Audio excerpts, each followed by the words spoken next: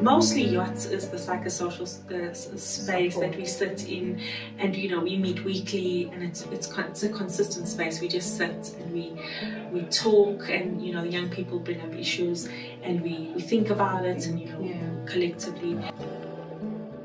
It's something that I think we're both quite passionate about and feel is that exposure is so important, that sometimes it's difficult to move out of a situation or an environment, but just having a sense that there is something else out there and there's other possibilities. So just, I think that's also the contribution, is maybe just to provide opportunities for something different, to imagine something different. My name is Karabo Mkotu. I live in Dobsonville. I'm a coordinator of the IT group, from the youth group. Next thing I care about children. After school, I was hoping to go to university. My dream was to go to a university, not a college or anything, just university, So as I met hard, I was so nearly a bit heartbroken. I told but I'm not going to just due to but support. But once I started feeling as a university when I live away. There's the obvious, they are the future, like literally they are the future.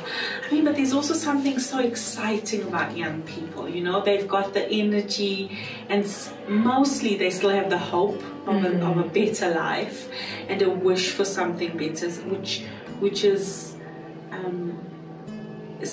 provides such an opportunity for change, for something meaningful to happen. But at the same time, it also feels like they're the most neglected and often marginalized. And I think have interesting ways of thinking about challenges facing their community or families or societies or even their schools. So it's always fascinating for us to hear how they understand some of the problems we made. I guess they understand it in ways that we never imagined or thought of, or we hold a different perspective from them. But it's always interesting to hear how they see it and what they then imagine to be the solution. I hope they feel loved. I hope they feel valued, and I hope they find a space where they can belong, that they can know that exists for them, and that they have a small taste of that in the times we're together, that they matter. We didn't have a great plan, this is what we're going to do, but we were more just, we were more just like, let's get together and let's just hear and let's just listen. And we did. Yacht imnandi. Yacht it's a beautiful place.